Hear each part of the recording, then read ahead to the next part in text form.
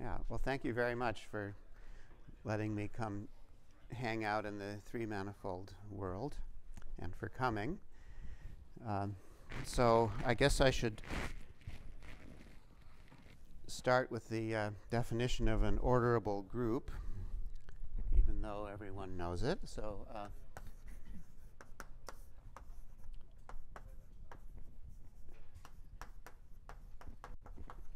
say that G is left orderable, except I won't because it's equivalent to being right orderable. If it has a linear order,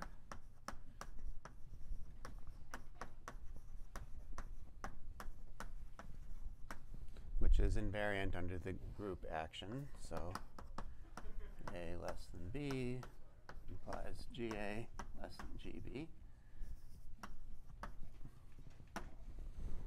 So I think this was an obscure corner of group theory until recently, but now apparently has something to do with three manifolds. But key ingredient of that is, I guess I can put it here, which works from right to left. So orderability is related to existence of taut foliations.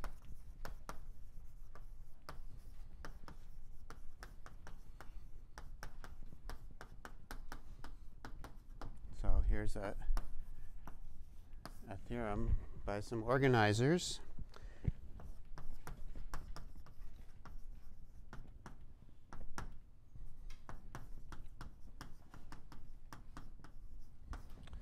Which gives a relationship. So if M is a rational homology three-sphere, they showed, which has a taut foliation,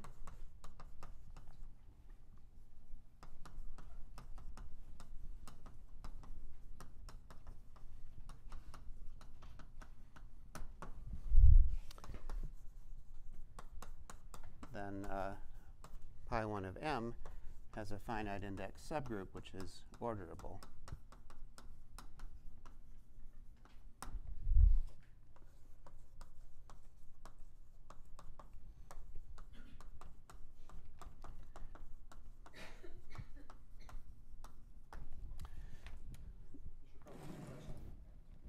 I should?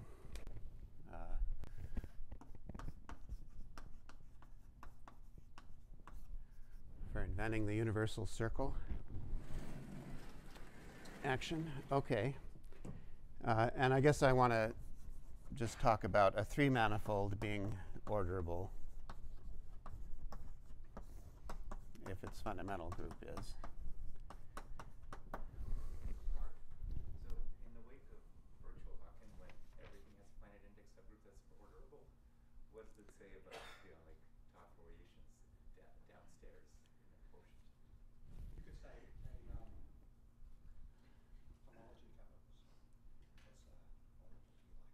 Oh, yeah, it's an explicit finite index subgroup, yeah. Okay, cyclic. Finite index.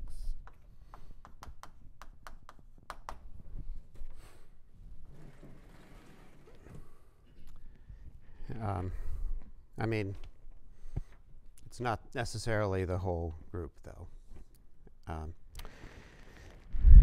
Yeah, so,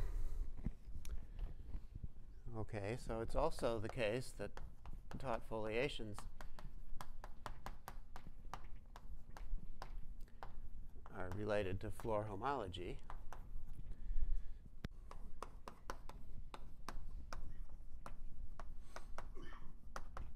So here's the model theorem, I guess, for this.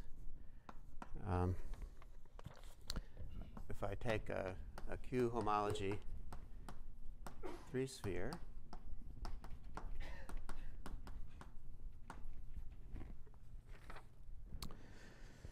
I better make the definition first.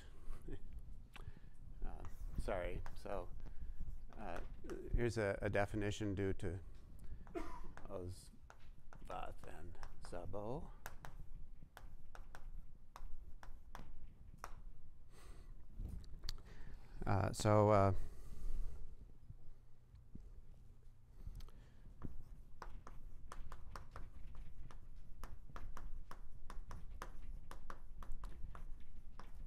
I guess I'm always talking about Q homology 3 spheres in this talk.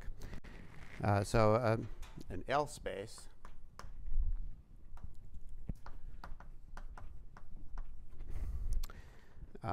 means that to be an L space means that the floor homology is minimal. So minimal rank. So the rank of the floor homology is equal to the order of the homology.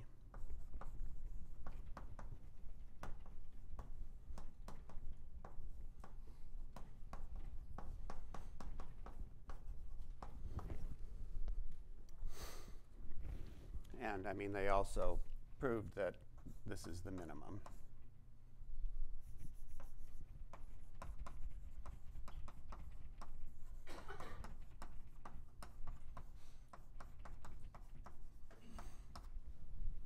So these are supposed to be the simplest manifolds with respect to floor homology, and L spaces, lens spaces are examples. And then it's a fact that, so I think this is also due to them.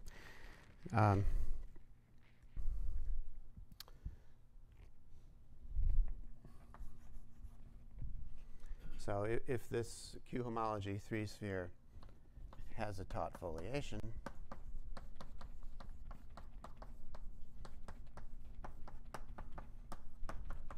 then it is not an L space.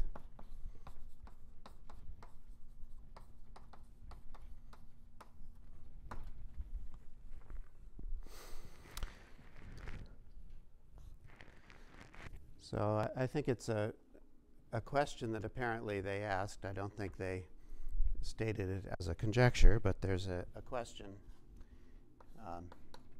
about the converse.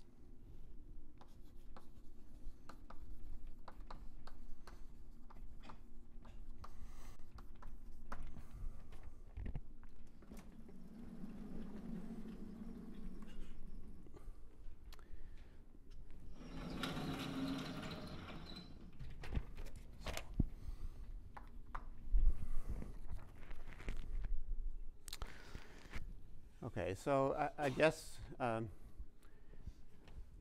inspired by these two theorems, there was a bold conjecture made. It was Boyer, Gordon, and Watson. And so they were willing to make the conjecture that M is orderable if and only if M is not an L space.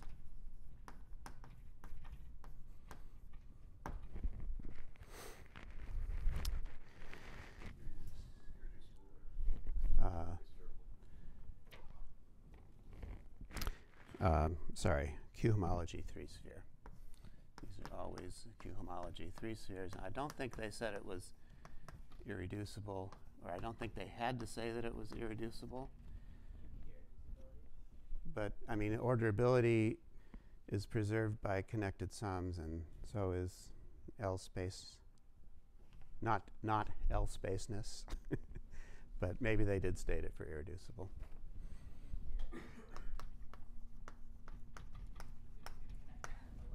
I'm sorry. Oh, I see. Yeah, okay.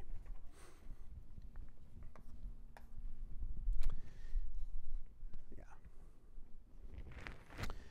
All right, so I guess if you were to, well, I call it a bold conjecture because I guess there are certain people who think it's unlikely to be true, but it seems to have resisted all of their attempts to produce counterexamples, even though we have lots of ways of generating examples. That would be Nathan. But if you were to take this conjecture and assume that the answer to the question was yes, then I guess you would be actually saying that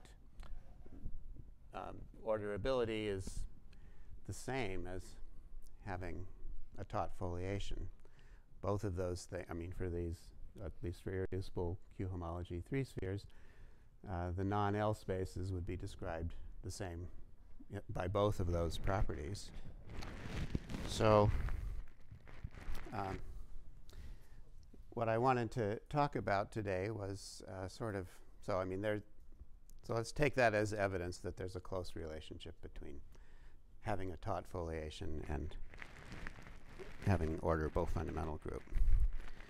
So I wanted to discuss a sort of different type of relation between these two things.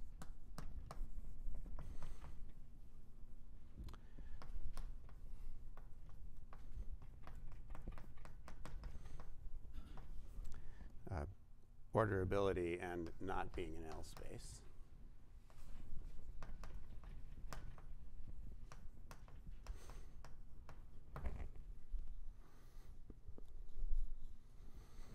And I'm really and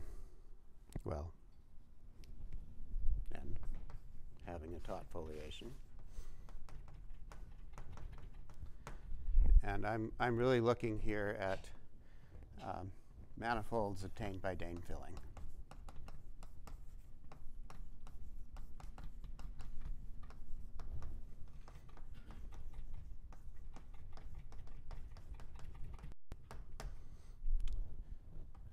Of a homology circle.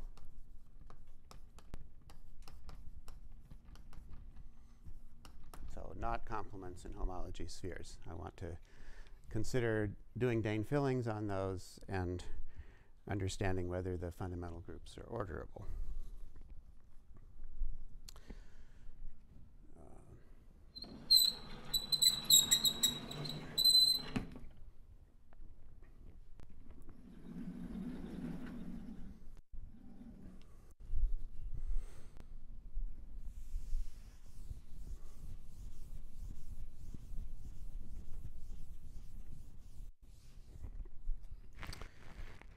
Okay, so here's a sample theorem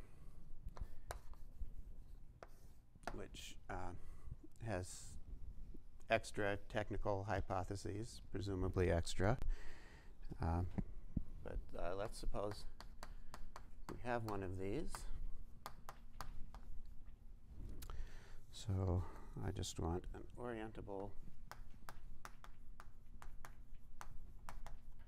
homology circle.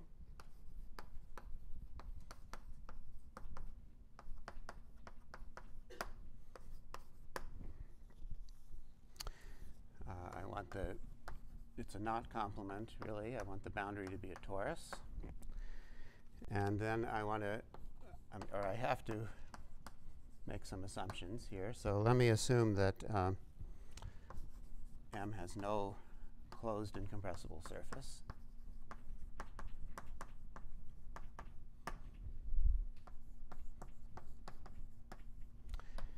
And I want to assume that when you have bounded incompressible surfaces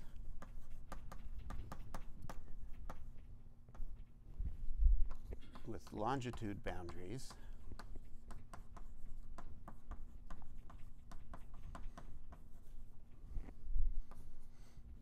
that it's a fiber.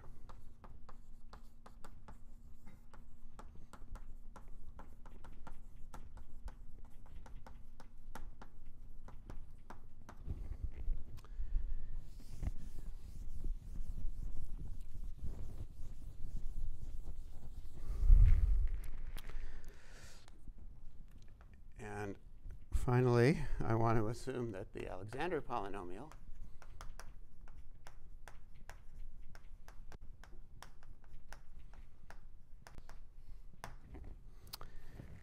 has a simple root on the unit circle.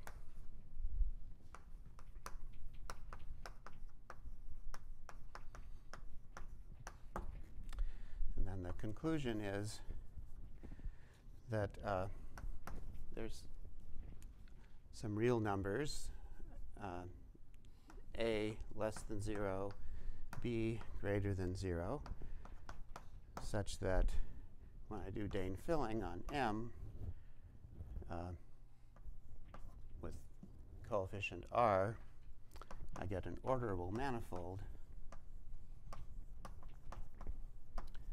for all slopes between A and B. So there's a whole interval around the longitude filling, which consists of, the longitude filling is also orderable. But you get an interval around the longitude filling consisting of orderable manifolds.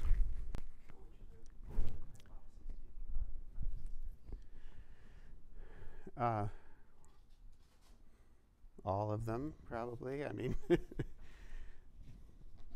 but some of them are probably more easily removed than others for other theorems. But yeah, I'll talk about that.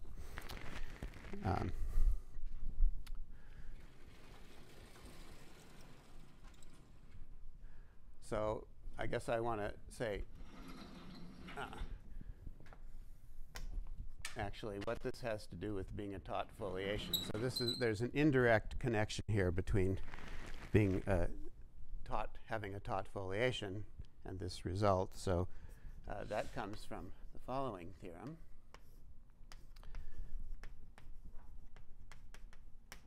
Rachel Roberts and Tao Li showed almost the same statement for the other property. So they have, I guess they were assuming that M is a knot exterior in the 3-sphere.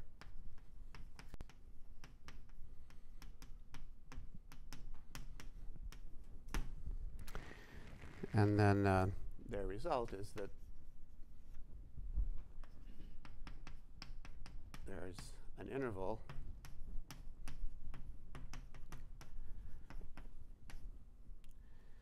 such that this Dehn filling has a co-orientable taut foliation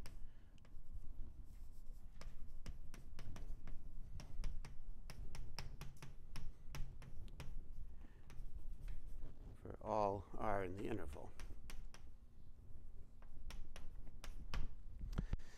So we're seeing the same kind of behavior anyway, although there's not a direct connection between these.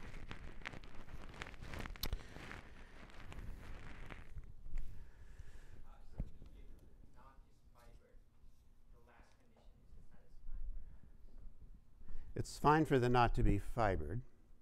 Oh. Oh, no, I have to assume that. Even for fibered things, yeah.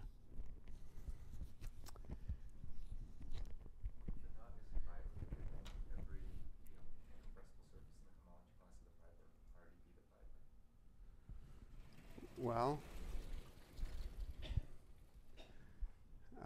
it's not necessarily in the homology class of the fiber. You know, you can have surfaces that are like longitude boundaries, but there are more than one of them. So, I mean, those things exist,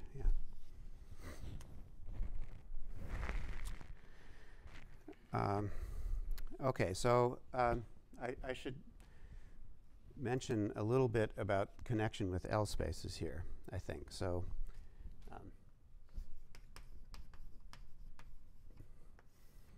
without having to know anything about Floer homology, we can read some properties of L spaces in the literature, which are related to this. So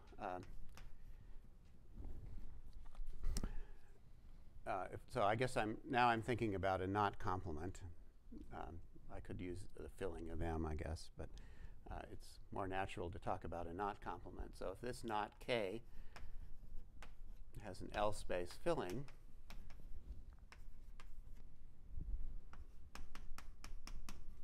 of course this is another Osvath-Szabo theorem.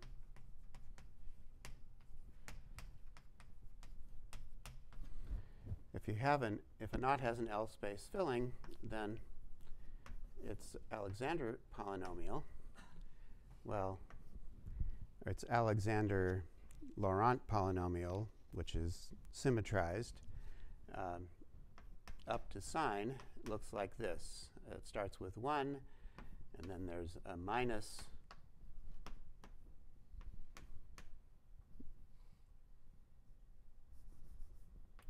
could do it that way. The next coefficient on either side of 1 is negative 1, and then the next coefficient is positive 1.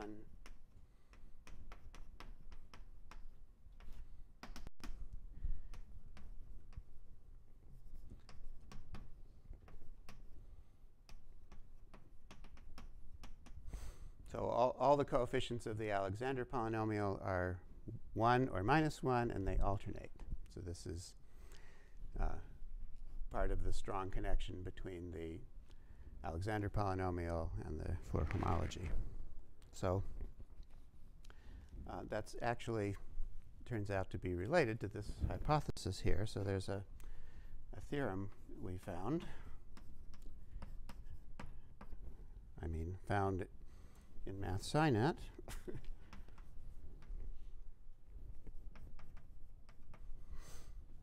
It's a theorem of Convolina and Matash, and it is really kind of expanding on some Fourier analysis results of Boas from the 1940s. And what they show is that if you have an integer polynomial, which is a palindrome, which Alexander polynomials are, of course. Let's say write it as a normal polynomial, though, a sub I t to the I.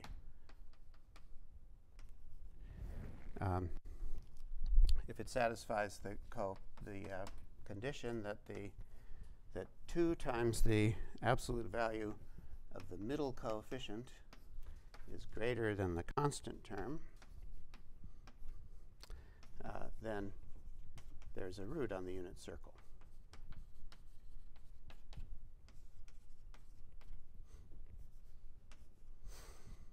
So when you're trying to understand the connection between L spaces and orderability, this doesn't look like such a horrible assumption to be making. At least there are going to be such roots. Although, you can, well, they're not necessarily simple, unfortunately, but I guess we checked sort of a few thousand randomly selected polynomials that have this property and factored them. And it seems that if they have multiple roots, they're always roots of unity. But there's no theorem in the literature that proves that. Hypothesis, well, there's roots on the circle in both manifolds. Yeah. But the conclusion is, on the one hand, orderable and foliation fillings versus the bad guys, Right. So, okay, so I should, well, no. Yeah, let me mention one other fact here. No, what we're getting in the theorem is we're getting a range of slopes near the longitude which are orderable. And if the conjecture were true, well, let me just mention this. I'm not quite sure what the correct attribution is, but there's at least a theorem by Rasmussen now which implies this statement. If K, this is not an S, well, he doesn't even require it to be not an S3, but let me just say it is. If it has an L space filling,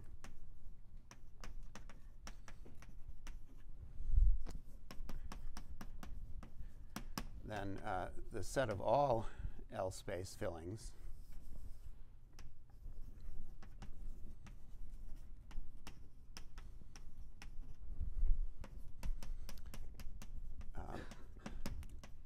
looks like all the numbers which are bigger than 2g minus 1, or all the numbers which are less than 1 minus 2g, where g is the genus of the knot. So you expect to see the L space fillings being a cone that starts at 2g minus 1 and goes to infinity, or minus 2g minus 1 and goes to minus infinity. And then you might expect, if you believe the conjecture, that everything else would be orderable. And we're saying there's a little wedge inside the correct place where they are orderable.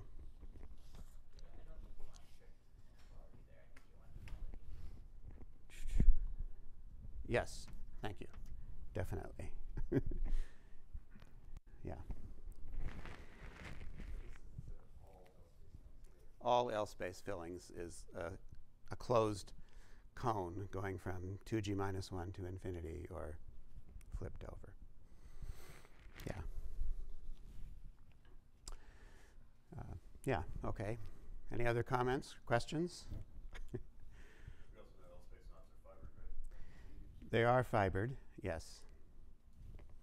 But we still have to rule out the possibility of these weird longitude slopes. Yeah. So is it a correct kind of combination of the statements on the boards that if you don't have a simple root on the unit circle, then you don't have any L space fillings at all to worry about? No.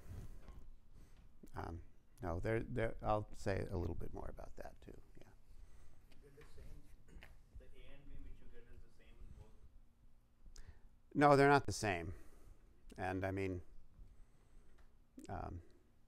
I don't know if, yeah, no, they're not necessarily the same. Right. They should be, 2g minus 1 and infinity, or the other one. Or, yeah, opposite from the one that you get for the lens spaces. OK, so let's see. I need to say a bit about character varieties next. I mean, I guess I can say this to begin with. I mean, there are quite a few papers coming out recently that are proving that groups are orderable. And sadly, they all use pretty much the same technique, which is to construct an action of this group on the circle, lift it to an action of the group on the real line, and then it's kind of an obvious fact for any group that if it acts faithfully on the real line, it's orderable. It just pull the order back from the real line. And the only constructions we seem to have so far for finding interesting actions on the circle are by looking at representations into SL2R. And then you take that, or PSL2R, acting on the circle, and try to use that to construct the ordering.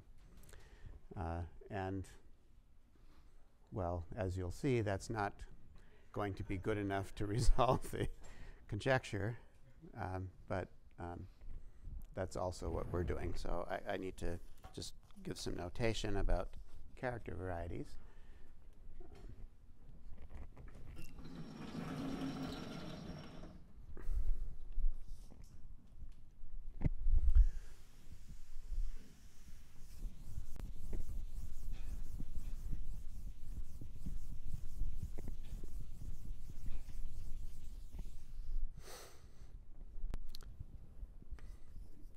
So I'll write R for the representation variety.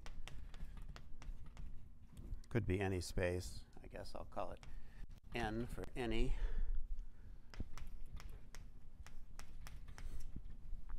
And X for the quotient by conjugation, taken in the GIT sense, which I've recently learned means geometric invariant theory. I thought it was a place where you got software. And these are affine algebraic sets. And then I guess I'll write subscript R to mean, these are algebraic affine sets defined over R. So you can talk about complex conjugation as a natural operation on them. And so you can look at the fixed set of this thing, bar, I guess I should call it. Those are the real characters. They take real values on all elements of the group. And that means that they're either SU2 representations. Well, maybe I should put a bar here, actually. So I want to look at like a smooth model of this, a smooth projective model of the function field of the character variety and do conjugation there. So if you think of it that way, then you'd have SU2 representations, which I'll write that way, and you'd have SL2R representations. And then you'd have some ideal points, possibly, which are not affine.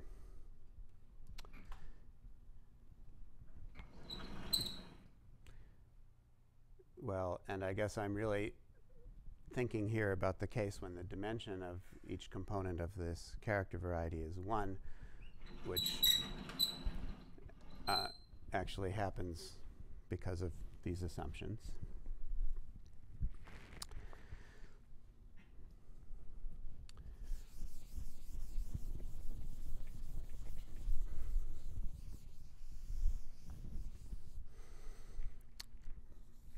So, yeah, so I guess no closed and compressible surface.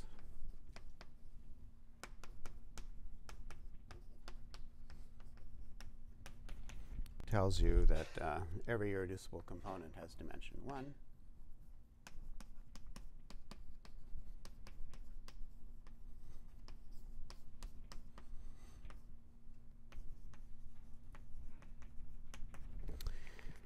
And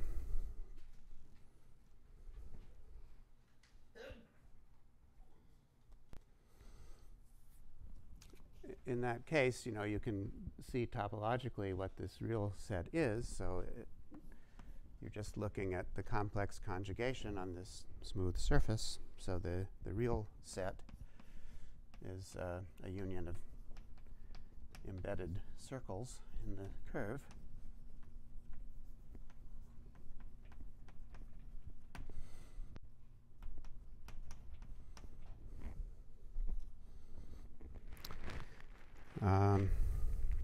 And then when you add in the other hypothesis, so no non-fiber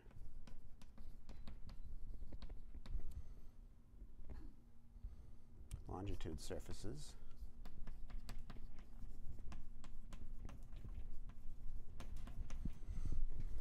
that tells you that, for example, that the function which sends each character to its value on the longitude has a pole at each ideal point.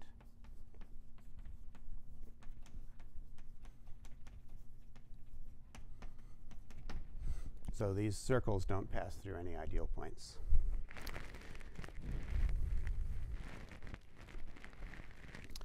Okay, now one more definition.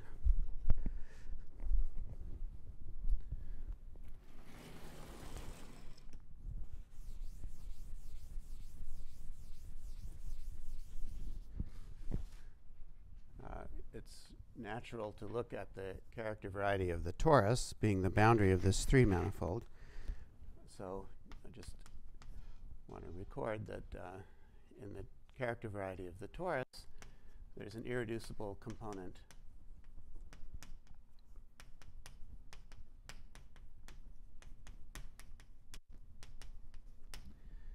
coming from diagonal representations.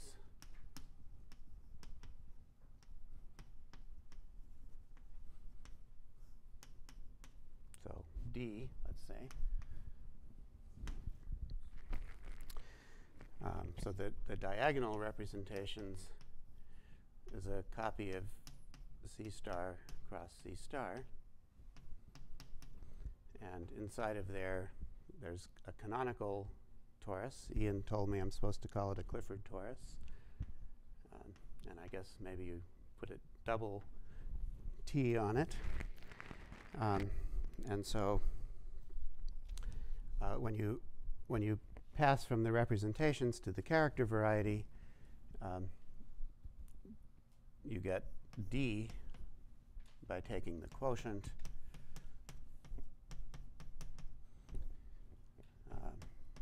just inverting the two elements. So 1 over Z, 1 over W.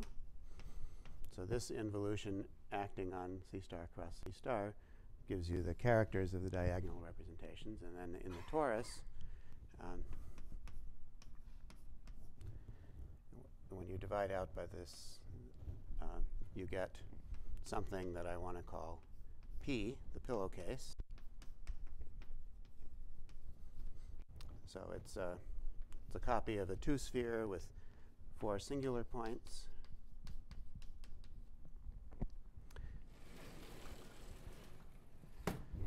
And so just so that I've defined everything that appeared in the title of my talk, the PE character variety of M is defined to be the preimage under the restriction map. So I goes from character variety of M to character variety of the boundary. And you take the preimage of the pillowcase, and that's what I'm calling the PE character variety. So inside of that pillowcase, you have the image of the SU2 representations, which is kind of a standard object for people to draw pictures of when they're doing gauge theory.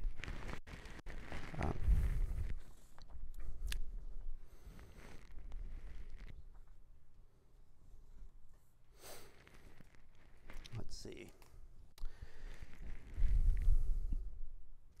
So maybe I have a list of properties. Maybe I should just write down here.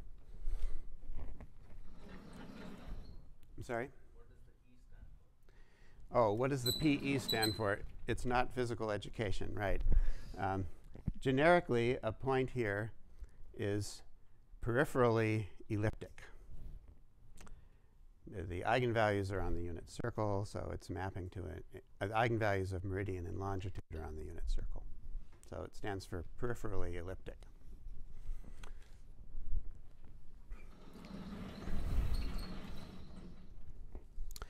Okay, so just a quick list of things to say here. The SU2 character variety is inside of it.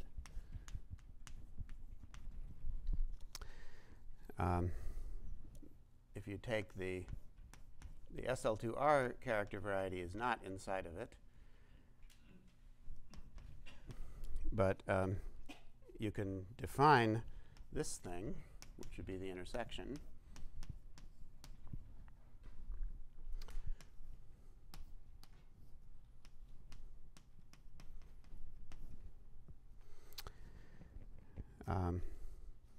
So both of these is some family of arcs and circles in the pillowcase. You can have circles that contain a circle in the PE character variety which contains an arc of SU2 representations and an arc of SL2R representations, for example. If you intersect these two things,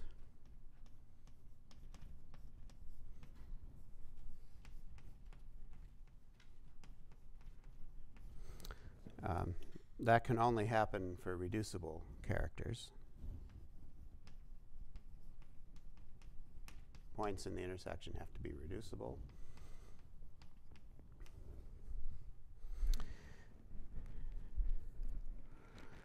And then, yeah, there are no ideal points because of our assumptions.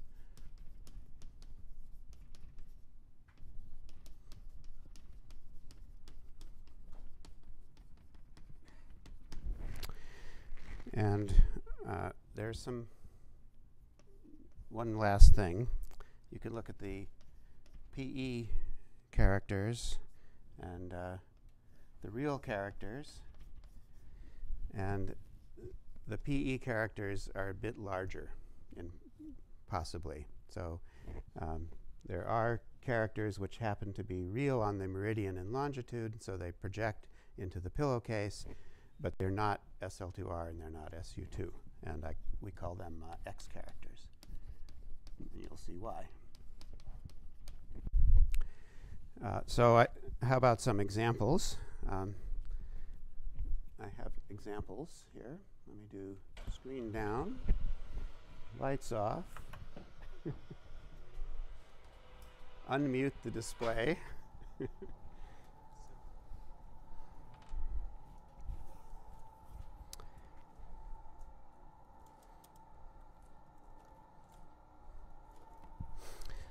So let me just compute a couple examples for you. I guess the figure 8, okay.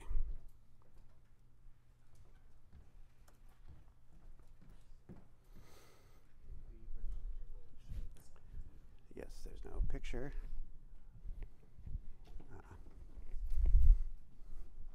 We're challenging the technology here.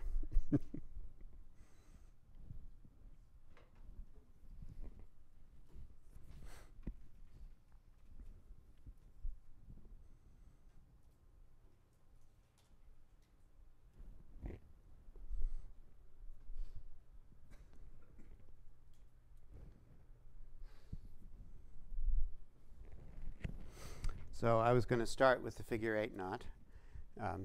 That's a picture many people have seen already, because in the case of the figure 8 knot, the PE character variety is actually entirely SU2 characters. Oops.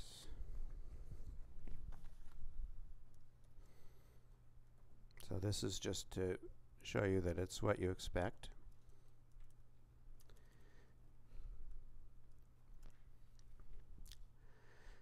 So I've actually, the dots on this picture are the representations that we've actually calculated, and we joined them. And they're shown as dots because they're SU2 representations. So, of course, it gets more complicated. But maybe let me just do the 237 knot next. Oh, and I should explain what's in this picture. I'll do that in the next case.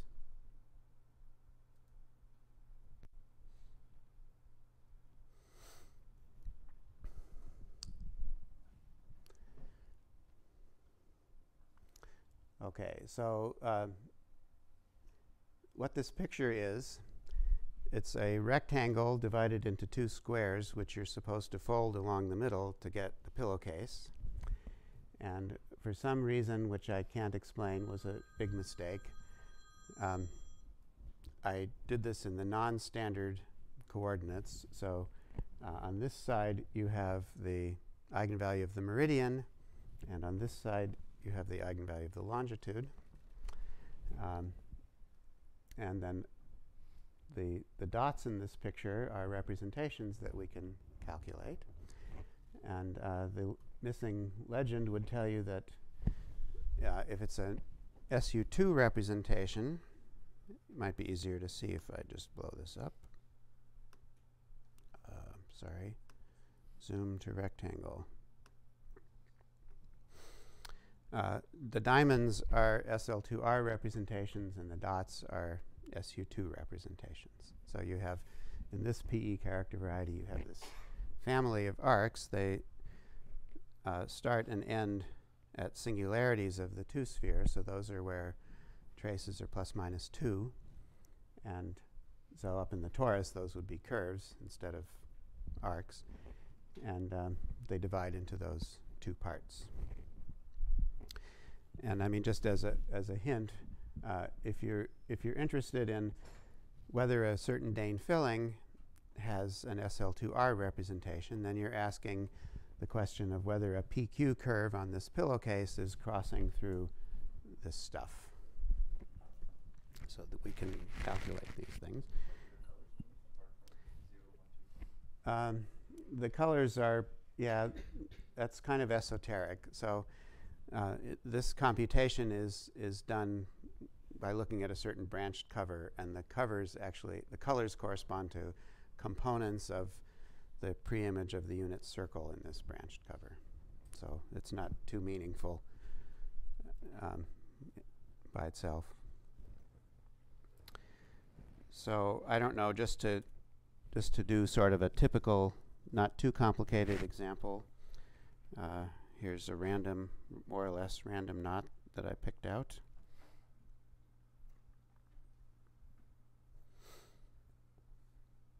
Takes a bit longer, but we've carefully designed this software to take as long to do a computation as you can stand and not be any faster than that.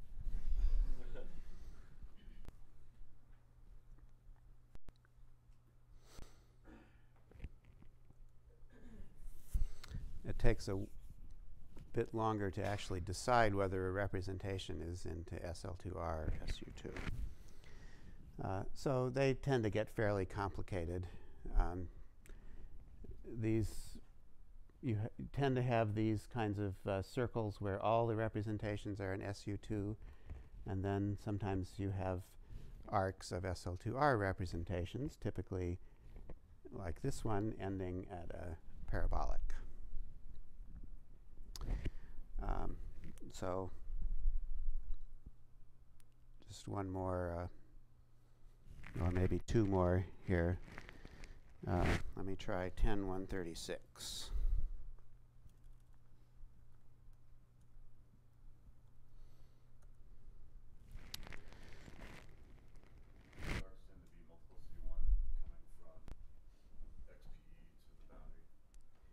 Do they, sorry, do they tend to be what? Multiplicity 1. Not sometimes and sometimes not. Yeah, no, they often have multiplicity more than one.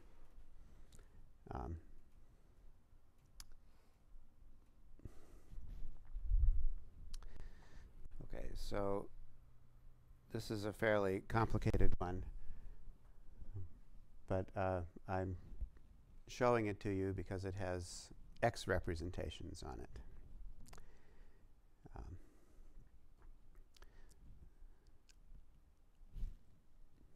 And I can answer your question about the multiplicity at the same time. So yeah, so here you can see these are X representations. So sometimes you'll have arcs of SL2R representations, like here, which then turn into representations which are real just on the peripheral subgroup, but not actually real everywhere. And then they might switch over to SU2 representations. And I guess what you're seeing in this particular case, the arc of X representations is double. It's a 2-to-1 map. And the picture looks sort of like this. In the character variety, let's say we have this annulus embedded in the character variety, and complex conjugation is reflection in that dotted line. You might have an arc of SU2 representations here, and an arc of SL2R representations here, and then some X representations on two arcs like that. And this is a twofold branched cover. These would be branch points when you map it down into the pillowcase. And so these right angles here become 180-degree angles. And the two SU2 representations fold over on themselves, so they're mapped 2-to-1. And then the X representations are mapped 2-to-1, and the SL2Rs fold over. So that's sort of the bad picture of a degenerate place like this. What happens when you transition from an SL2 to SU2 from SL2R, not near a branch point? Yeah, so the typical transition from an SU2 representation to an SL2R representation occurs when the eigenvalue of the meridian is a root of the Alexander polynomial on the unit circle. So this has been analyzed by lots of people, most recently Heusner and Porti. And the situation is that if you try to find a reducible non-abelian representation, that amounts to solving for roots of the Alexander polynomial. That's an old result of de Rham. And then they show that those reducible non-abelian representations deform. So it started with Froman, I think, and Casson, and co-author. Anyway, sorry? No, Froman's paper, it was Klassen. It was Froman and Klassen, and I think Berge, the German Berge, also had results like this. Anyway, that's the typical transition. If you start with this reducible non-abelian representation coming from a root of the Alexander polynomial, then you typically have SU2 and SL2R representations that are deformations of it. And you can actually prove that in the case when the root is simple, because the dimension estimates for the tangent space, the Zariski tangent space to the character variety, is expressed in terms of cohomology with coefficients in the Lie algebra, and the differential is the Alexander matrix. And then you have the reducibles sort of created by solving for the Alexander polynomial being trivial. And when things work out, you can show that you have these two arcs. Okay, so for understanding this theorem, it would be better to have a different sort of picture. So let me just, I'll show you some of those, but let me just say what it is first.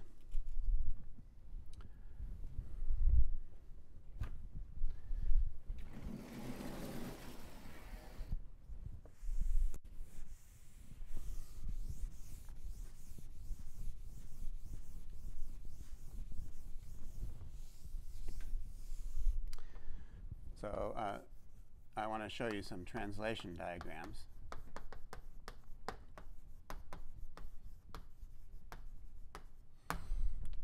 What we're going to be doing here is take an arc of SL2R representations and sort of standardize it so that, so these are SL2R representations in the PE character variety. So that means that the meridian and longitude are being represented as elliptic elements. And so if we take the meridian to fix the middle of hyperbolic space in the standard model, so it's actually just a rotation. And then the longitude will also actually be a rotation. And then you can look at that action on the circle that comes from that subgroup of SL2R. And those always lift because the obstruction is a cohomological one, which vanishes for a knot complement. And so you're looking then at actions on R, where the rotation angle of the meridian becomes the translation of the meridian on R, and similarly for the longitude. And then, so we're going to graph. So you can make the assumption. Okay, so we lift to SL2R tilde, and we may as well, so after normalizing, and you have choices in how to lift, so we can do this so that the meridian translates by something, so that the translation of the meridian is between 0 and 1. And then you can calculate the translation of the longitude and draw the graph. So I want to show you some of these translation pictures. And in the translation picture, then, if you want to ask whether a certain Dehn filling has an action on R, you're just intersecting a line in the plane with the family of arcs that we construct here. So let me see if I can get those.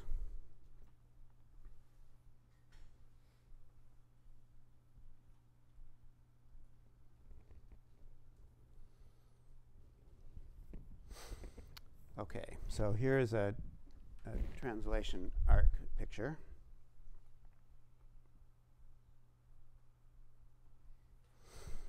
And let me tell you what's in here. So these colored arcs, the coloring again, ignore.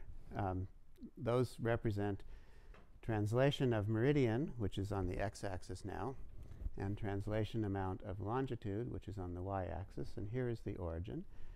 And if I draw a line of slope negative r, it would appear on this picture to have slope positive r in the calculus coordinate system, but in ours it would, so the slopes are reversed. And then when any intersection between such a line and one of these arcs is going to give you an action on r, so that group will be orderable. So you look at this picture and you see that there's a little range of lines through the origin which cross the diagram, and that's giving you the translations, the representations into SL2R tilde. So a bit more data here. When you see a red dot on this line, so this is this line corresponds to longitude translation 0. So those are reducible representations on the green line. And then you can ask what's the translation amount for the meridian. That's going to be a root of the Alexander polynomial. And if it's simple, it's a red dot here. Then there are these orange and white dots on the side. And I can explain those in a second. But what those tell you is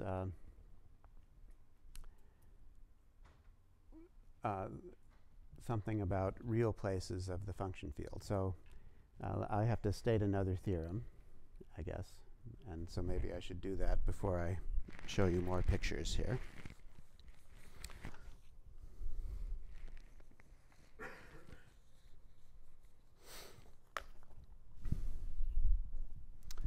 Okay, so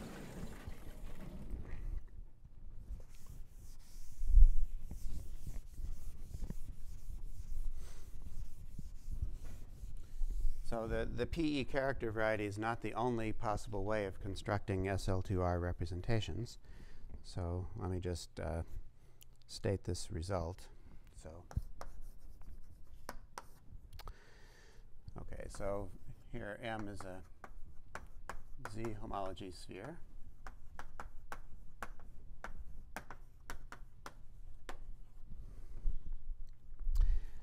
And suppose that the trace field of M has a real place.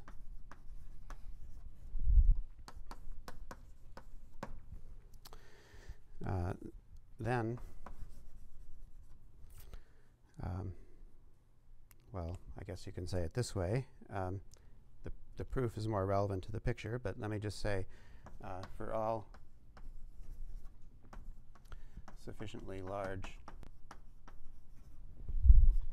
positive numbers p and q, either m p over q or, well, either the set of all p over q fillings or it's a homology 3-sphere with torus boundary. Oh, let's say it's a knot complement in a homology 3-sphere. Yeah.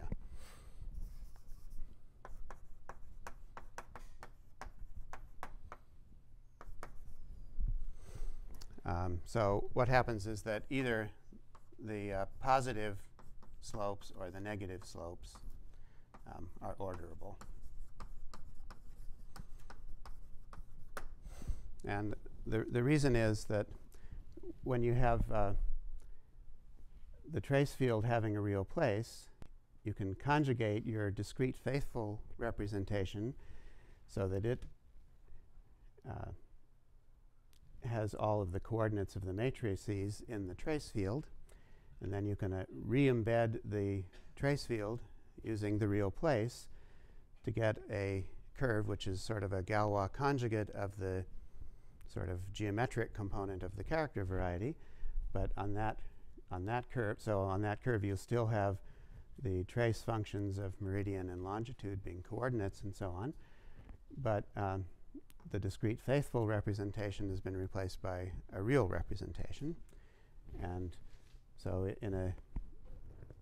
if you look at the conjugation action there, you're going to see a little arc of SL2, well, of real representations, but they can't be SU2 because they're close to a parabolic. So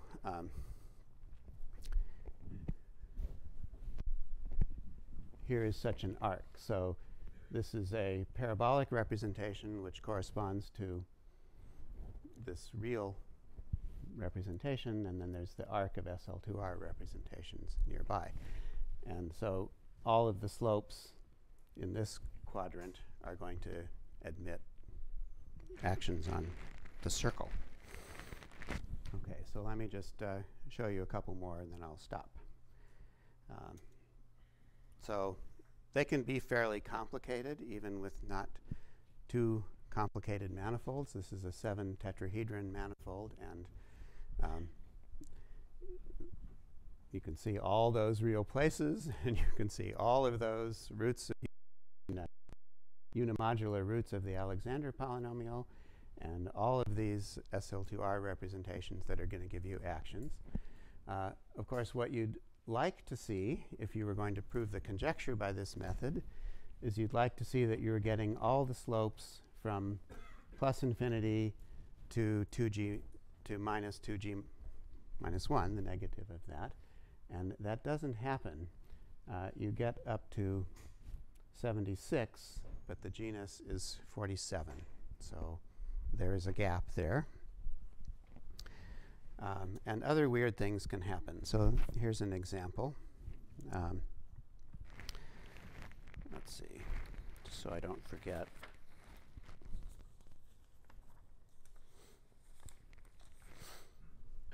Presumably you don't know if that was L space or not.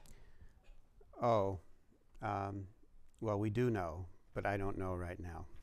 We can look it up. I mean, we probably know. Yeah, so this is an interesting example, I guess, just because it has an arc like this, which is an arc going from a reducible representation to a parabolic representation. But then there are these sort of nice kinds of arcs, like we like to see, which give you slopes from infinity, well, in this case, though, to not enough, but a range of slopes going out to infinity as well. Here, this is an example where this is a purple dot, if you can tell that, not a red dot. Purple dots mean that the root is a multiple root of the Alexander polynomial. And it obviously looks like a multiple root because this curve is tangent to the green line, but we can't explain that. It seems to happen. Here's an example where, well, something like this is occurring. So you have an arc of representations that starts and ends at a parabolic. They don't always go from reducible to parabolic, unfortunately, but there are many that do in this case, and some of them occur from real places and some of them don't. Here's one where there's nothing else besides those. So I guess to explain this, so the lines which pass through this interval here give you orderable groups, but also the lines which pass through all the translates of this interval, so you get a whole range of values. And then on the other side, lines that hit this curve go from minus infinity to something. And then just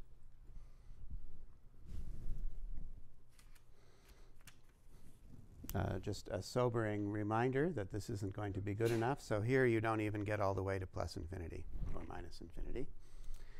And this one, we just like the picture. So I guess the main, what else should we say here?